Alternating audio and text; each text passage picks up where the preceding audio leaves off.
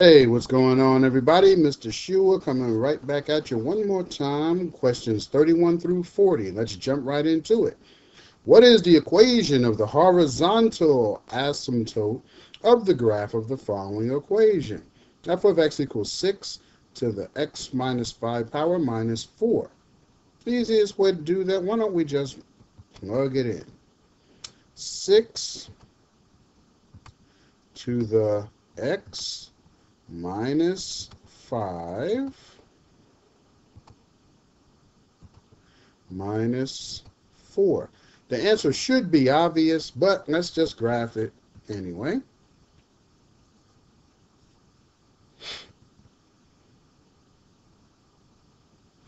When we graph it here, it looks like the asymptote is at, what's that, -1, -2, -3, -4. Y equals -4. Boom. Answer C. Okay? Easiest way, but you could have just told from the -4 here, but y equals -4. All right, let's go on. Question 32. Which function best represents this graph? Again, graph them all. And when you graph, if you graph the first one, it looks something like that. You graph the second one, and looks something like that. You graph the third, only D. Well, let's just graph it just to see. All right. Clear this. 2x minus 4.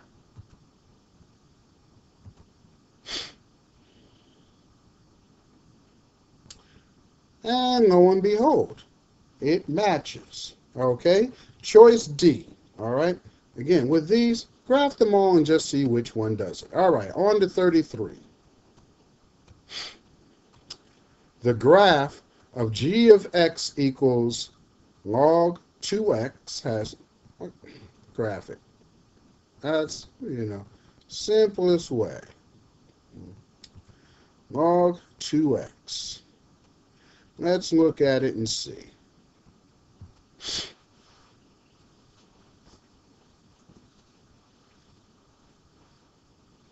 Okay, let's zoom in on that puppy right there. Take a look at it. Well, it does have an x-intercept right there, but there is no y-intercept. It actually is going to have an asymptote. So it has one x-intercept, no y-intercept. Choice B is our answer here. Okay? Let's go on. Question 34. We're just moving through this thing here. Throughout which of the following intervals is f of x equals x minus 1 times x minus 4 squared only decrease? Graph it. First, let me put this back to normal. Do that. Put that back to normal. Then, let me go over to my y1. Clear out what's in there.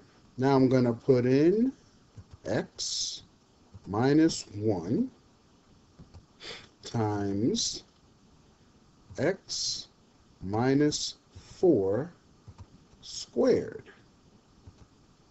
All right, let's graph that puppy.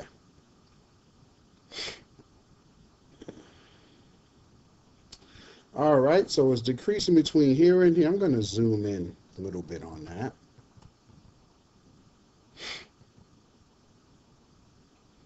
And, okay, zooming in didn't help me. So let me put it back to normal.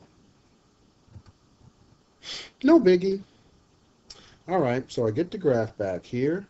So again, it's decreasing from here. Well, that's 1, 2. So from 2, 3, 4. So between 2 and 4, it's decreasing. Option D, decreasing between 2 and 4. All right? Simple. Easy peasy. All right, everybody, let's keep it going with question 35. Given f of x equals log x minus 16 plus 15, what is the equation of an asymptote of the graph of the given function? Okay, so if we plug in log x minus 16 plus 15. These are bigger numbers than the 10 and negative 10 that we give. So we're going to need to expand our window to see what's happening here. So I hit window. What I've done is I've increased my x max to 20 and make the scale 2. I increased my y max to 20 and make the scale 2, just so I could see this graph, because 20 is bigger than either 16 or the 15. All right, and we graph, and we see it starts here and goes here. So there's an asymptote right here. So that's going to be at x equals 2, 4, 6, 8, 10, 12, 14, 16. Where x is 16, that's an asymptote there. Where x equals 16. All right?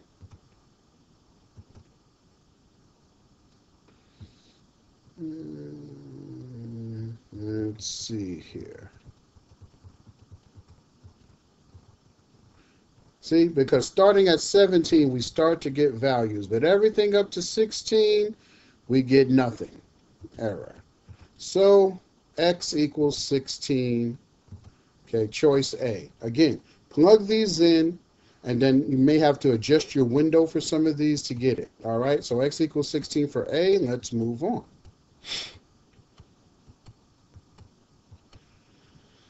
Question 36. The graph of a function is shown on the grid. What appears to be the range? Y values. Well, it looks like y value, well, y is 1 here, y is 2, y is 3, y is 4. 1, 2, 3, and 4. 1, 2, 3, and 4 for the y values. Yep, that's what it is. It's not 1 through 4 because there's a step in between. It's just 1 here, it's just 2, it's just 3, just 4. That one, so it wouldn't be C. It's be A, because it's not 1 through 4. It's not continuous like that. Step function, all right? Let's look at question 37. The heights of a large population of ostriches are normally distributed. Which is closest to the percentage of these heights that is within 3 standard deviations of the mean? Chapter 8, I believe, is your statistics chapter. And in that chapter, you learn about the empirical rule. And what the empirical rule is that if you break down a bell curve, all right, within 1 standard deviation to the left or right is 68% of the total population. 34 here, 34% here. Within 2 standard deviations, you're going to have another 13.5 or 13.5. Which basically comes to what? 97%? And then within 3 standard deviations, 95%. Yes, 95%. And then 2.35 and 2.35 here with the standard deviation. That's another 2.7. So it's the 68, 95, 99.7. is what some people call it, the 68, 95, 99.7 rule. So within 3 standard deviations, you have 99.7% of your data. And then outside of 3 standard deviations, 0.15, 0.15 is 0.3. So that gives you 100 total. So within 3 standard deviations, 99.7%. And if you remember empirical rule, you would have just circled D and moved on to the next question. Okay. Question 38. Which of these situations involves a combination? Now, from your statistics chapter. Now, permutation, order matters in a permutation, like name the presidents in order. The order matters. Combination order doesn't matter. If it says name 4 presidents, order doesn't matter. They just ask you to name 4 of them. But if they ask you to name the 4 presidents, according to when they served, the order would matter. So in a combination, order doesn't matter.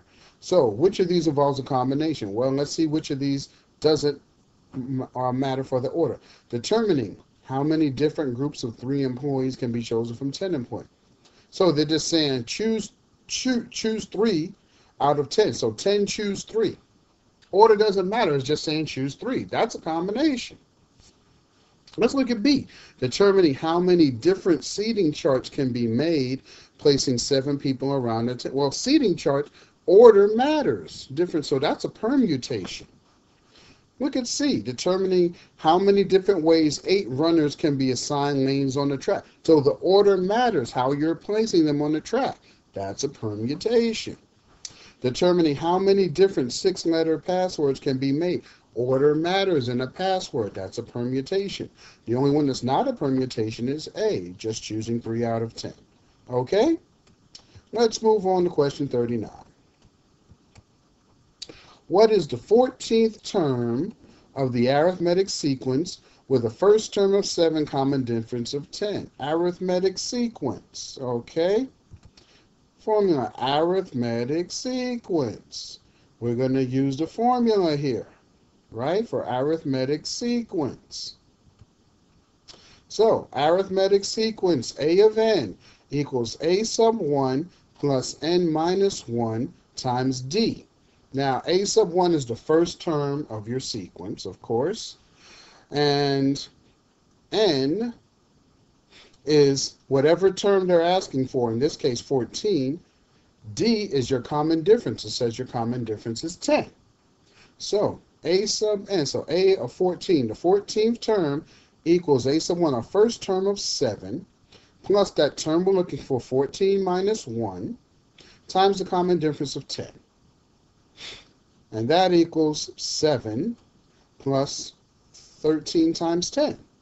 13 times 10 is 130. 7 plus 130 is 137, which is choice B. Okay?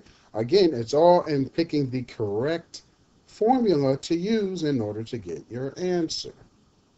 Alrighty? And then question 40. Okay. The graph of the function g is shown on the following grid. Which graph best represents the inverse? Now remember, inverse means opposite. Easiest way to solve this, look at this graph. What is a point? Well, here's one point here, which would be 4, 0. So then I would look for which graph has a point of 0, 4. Here's another point, 0, 2. I will look for a graph which has 2, 0.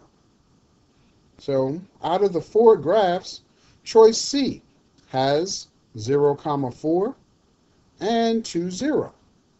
That right there. Easy.